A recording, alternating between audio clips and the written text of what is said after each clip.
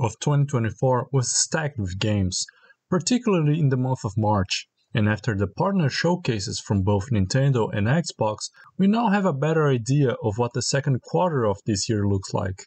I'll go over what I think are the interesting releases or the ones you should look out for, and I'll list the release dates on the bottom of the screen. So let's start with the first month of the second quarter, April.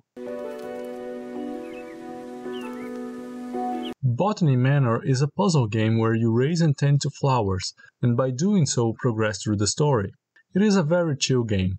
A demo was available to play in the last Steam Next Fest, and while I couldn't find time to play it, I did hear good things about it.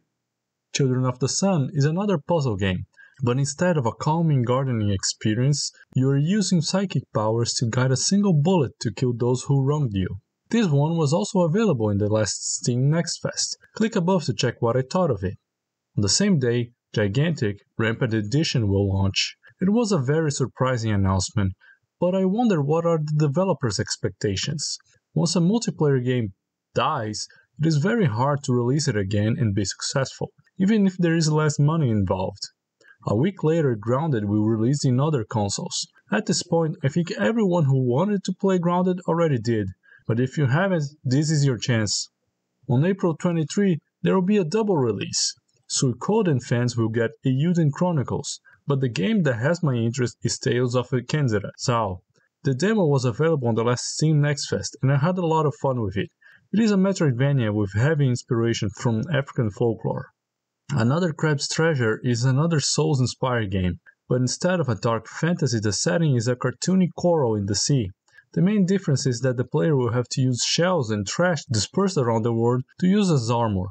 On the 26th, we have the biggest launch of the month. Stellar Blade releases for the PS5. I wish the game would be on PC as well, but given how exclusivity deals work, I guess I'll have to wait a few months at least.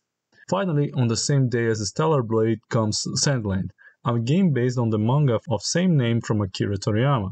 The gameplay videos weren't very impressive, but the story trailer in the Future Games Showcase managed to bring some attention back. I wonder how much will the passing of Toriyama affect this game's sales. Rest in peace, Akira Toriyama.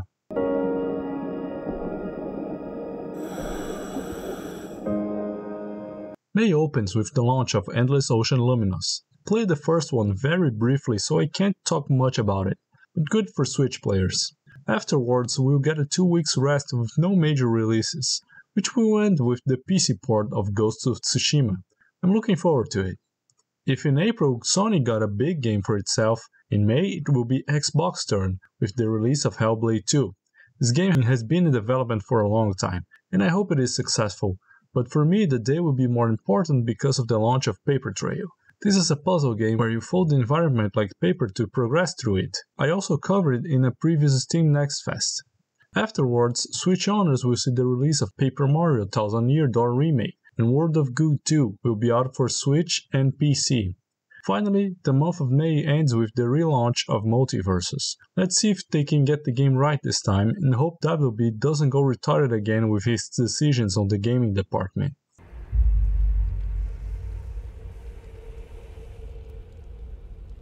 June will be a slow month with mostly small releases, which means that the big DLC planned for that month will have an empty lane for it. I was going to talk about Shin Megami Tensei 5 Vengeance, wondering if Atlus would stick to their guns and release it on the same day as the long-awaited Elden Ring DLC Shadow of the Earth 3. But just as I was writing it, Atlus announced they are changing the date, releasing it 1 week earlier than initially announced. It was the right call. SMT is not big enough to fight Elden Ring, and releasing shortly after it wouldn't alleviate the problem. A few days later, a new Monkey Ball game, Banana Rumble, launches for the Switch. Sega was smart with the release here as well. Switch-only players ain't gonna play Elden Ring, so releasing Monkey Ball on the Switch as a counter-programming works. The second quarter of this year is slimmer than the first quarter, especially June, which will be a very thin month, at least for me, so I hope I can get some of my backlog done. I haven't managed to post more videos because this year has been very busy for me, but I hope I can go back to a steady schedule soon. So, if you want to add something that I forgot or think it is interesting, comment below. And if you enjoyed this video, leave a like, subscribe, and I'll see you around.